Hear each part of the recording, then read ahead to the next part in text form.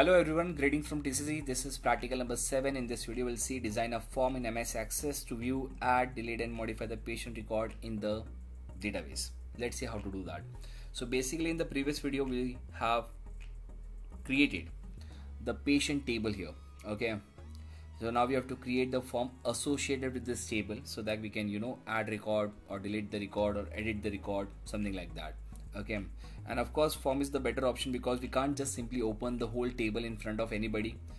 It will disclose all the details. Okay, if somebody is like just standing behind me or behind any other patient, okay, and they can see when we are entering the information, okay, which is actually breaking the whole privacy policy here. So what we can do here, so there is an option in Access, we can create a form associated with the table, and it's very simple. Let's see how to do that. So when the table is when the table is ready and your data is ready, so you can just chop after 2 records, and then you can go to create tab, and here there is a form wizard is available. So click on it. So inside the form wizard, they are asking which particular details you want to take through form now. Okay, so I'm I want everything except patient ID, because patient ID is something which is getting generated automatically. So let's not ask patient ID to enter, we'll ask every other thing. So you can click on first name, and then you can simply click on this arrow which actually says we have selected this field. These are the available fields in the table and we are selecting this field. So let's say this, now from left to right it is getting moved. So simply just keep on clicking like this. Okay, so every details except patient ID is on the right hand side. Okay, so we want to have a form related to all these fields. Okay, even this double arrow is move all the records from left to right like that. Okay, if you click on this, it will move again. Okay, if you click again on this, it will move everything again here on the right hand side. But again, we don't want to select patient ID, so let's simply move it. So these are the available field. Okay, we are not taking patient ID, we are only selecting first name, middle name, last name, mobile address, gender, doctor name and date of birth. So after selecting the fields, click on next, and it is asking you the layout which you want to prefer. Now here you can do the R&D, because you can just perform the same operation and select different layout. I'll just select the columnar, okay, which will be the form design, or you can say the controls will be placed in the column fashion. Okay, even you can go with a tabular, data sheet, justified, something like that. Okay, you can explore on your own. So let me select columnar and then click on next.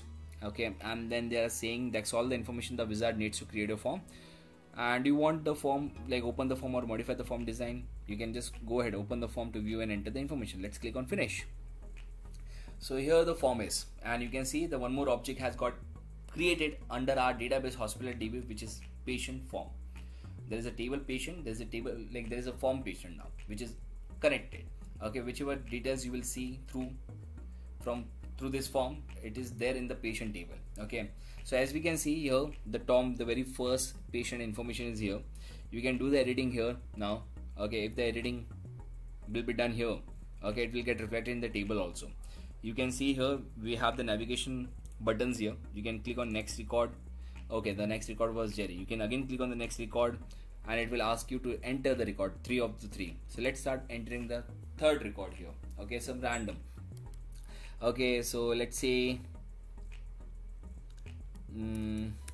John, and then middle name some, again Harry, and then say last name should be Cena, John Cena, and then mobile number, some mobile number here, 890-765-4321, and then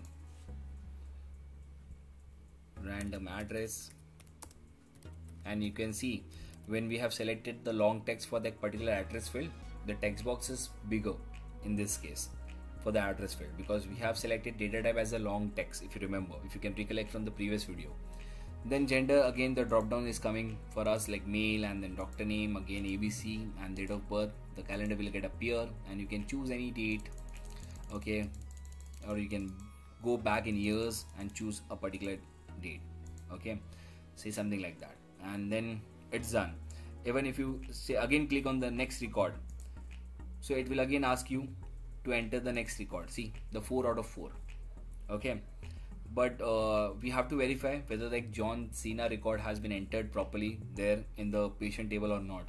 So let me go to the table. Let's see open. Okay, and we cannot see the third record here, but we have just entered through form. So what you can do, you can simply close this again. It's a way of like refreshing it. Okay, it's a way of refreshing it. So let me refresh it again. Let's open it again, and you will see the third record again. Okay, the form has an advantage, but of course you can even search, okay, any particular record from here, entering anything. See, if I'm entering Tom, it is displaying me the record of that Tom. Okay, if I say John, so it will bring me the record number 3. Okay, and when the record is in front of you, you can make certain changes. Let's say it was not Sina, it was like Justin, something like that. Okay, and just go to the next record, and coming to the previous record, you will see it is getting reflected here also. But is it getting reflected in the table also? So here we can see the Justin again. See, so basically this is how we can use a form to search the particular information, enter the information, edit and update, and even we can delete it also. Okay, so this is how we can create the form.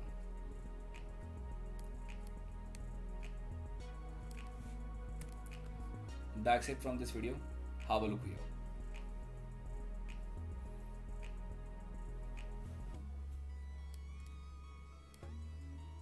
That's all guys from this video. If you really like this video, press like button and do subscribe to our channel.